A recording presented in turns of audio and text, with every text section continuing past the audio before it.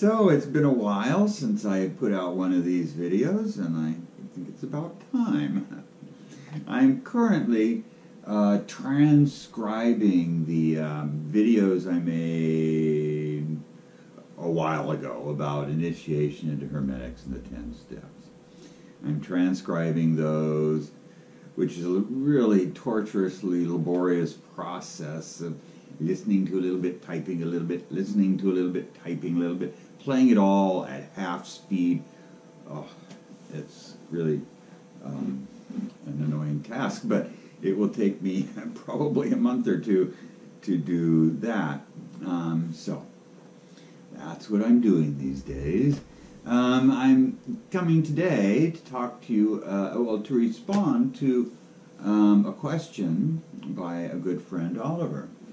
He wrote, I'm going to read it from my screen.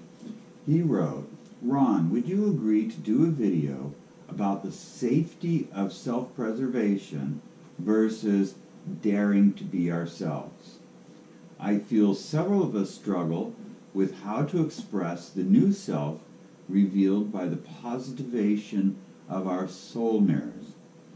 We work through our negative qualities and suddenly meet parts of ourselves that we didn't know existed and that now yearn for self-expression. However, we are trapped in people's image of ourselves and are reluctant to challenge the status quo. How do we brave the fear, enact this coming out, and make this statement of being? Need tips so that we can dare to dare." Okay. Well, number one, this is a fear. And the thing about fears is that in our minds, they grow tentacles. You know, they grow awful hairy bodies and, wicked looking. We exaggerate them always in our minds. That's part of the self-preservation mechanism. It's like the bear, when it comes at you, increases its body size, makes you think it's much bigger than it is. It tells us to run the other way. So, in confronting any fear, we have to deflate it. We have to look at it honestly and factually. Like, for example, what really would be the consequences if the people around you got a glimpse of who you really are on the inside? We always present a modified version of ourselves to the world. All of us do that. And some of us are very good at it, some of us are not so good at it, etc., etc. But that's a common thing to exist in the society as we've designed society. We must modify who we are to blend in. Some of us just refuse to do that. These are the iconoclasts, the really extraordinary characters. But most of us modify who we are, get along in the world. So, none of us are surprised when we see things in other people that we didn't expect. We might be a little surprised, but we're not, horribly shocked by it. So, the danger of you expressing these new parts of yourself is really, really, really minimal in point of fact. It's not some big scary thing. Okay, so say we've deflated that fear for now. the other question is, well, why? Why do you feel, as you put it, why do these parts of yourself yearn for self-expression in such a way that it would upset other people's vision of you? Why?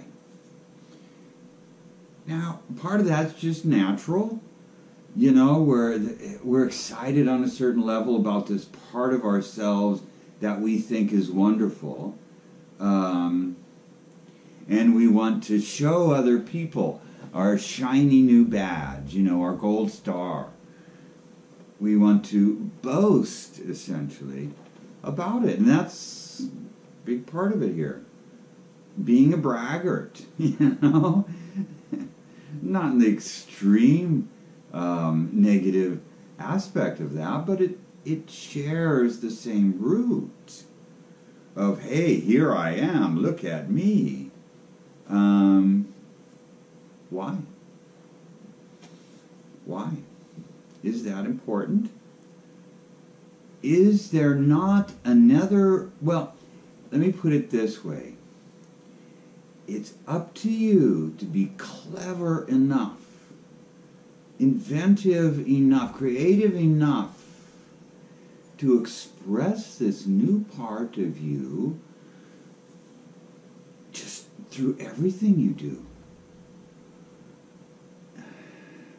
Through your breathing, through how you treat other people, how you interact with other people, how you create, what you think, you know, just express it all the time instead of it being a special, shiny new thing.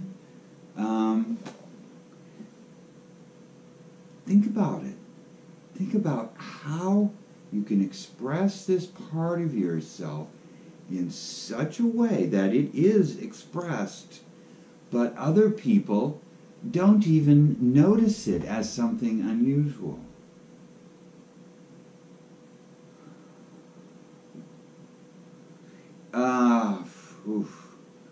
For example, when I meet a person, I just automatically see into them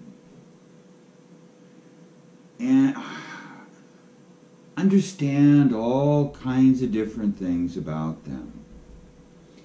But I don't start out by saying, oh, I'm so sorry your mother died. You know, I'm so sorry you lost your pet.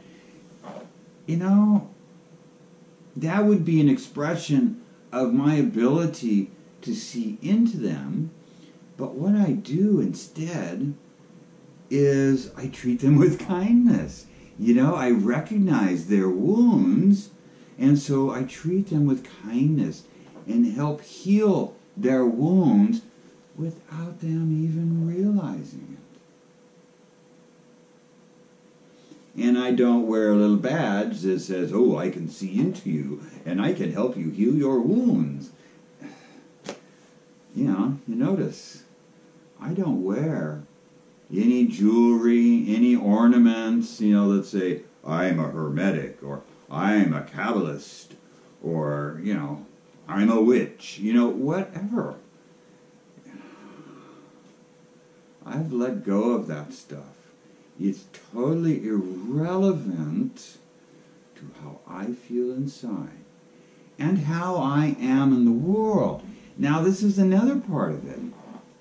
Why in the hell are you afraid of being who you are? You know, who you are is a beautiful thing. You know, the world deserves for you to be who you are. It's your gift to us. Don't ever be afraid of being who you are. Even if they kill you for it, don't be afraid of it. Never be afraid of being who you are.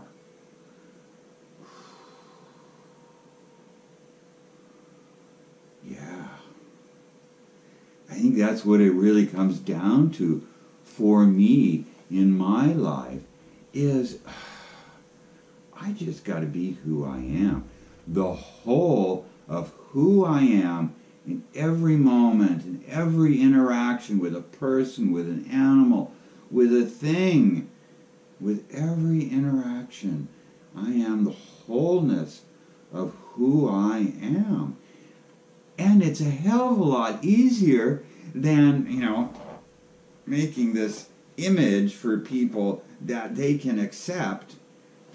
Most people, when they see me, have no idea who I am,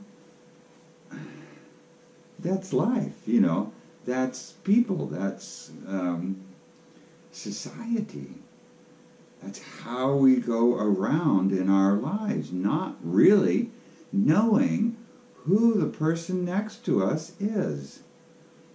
Unfortunately, the work of initiation into Hermetics will give you the ability to see who other people truly are. But ordinarily, people don't see that. Or they get just a little glimmer of it. Or they recognize it but don't understand what they're recognizing. So, to me,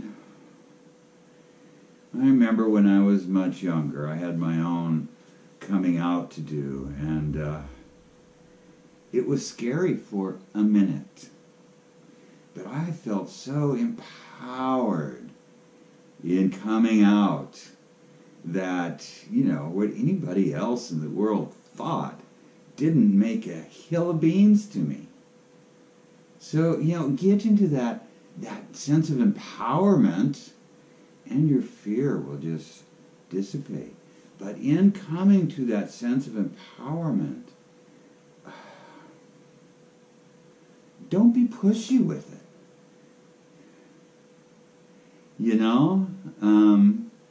You don't have to be in their face with this new aspect of yourself or this old aspect of yourself that you're just now being honest about.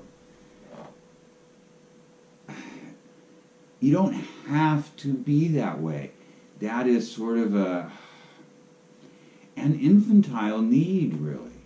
That need to get the gold star, to get the reward, and the acknowledgement, Do you really need an external validation to honor your inner self? That's kind of an ordinary response, but you don't have to be ordinary. Do you really need that external validation for your inner being? And if you do need that external validation, start checking in on why. Why? My father used to say that was the dirtiest word in the English language. Why? Because it makes you question yourself. And that's what we've got to do in initiation. We've got to always be questioning ourselves. So look at that fear. Look at the roots of it. Look at the need that, that underlies your confrontation with that fear. And find your own way. That's part of the excitement of, this journey is whatever's going to happen, in response to your exposing inner parts of yourself, whatever happens is going to be your journey with it, whether it's good, positive, the world really opens up for you, or whether people freak out, whatever it is, it's going to be your journey, and you're going to learn so much from it. And it's going to be different, in a year, in 2 years, in 10 years. It's a journey, and it's your journey. Only you can really answer these questions. So, good luck, Just don't be afraid to be who you are. Alrighty. See you next time. Bye-bye.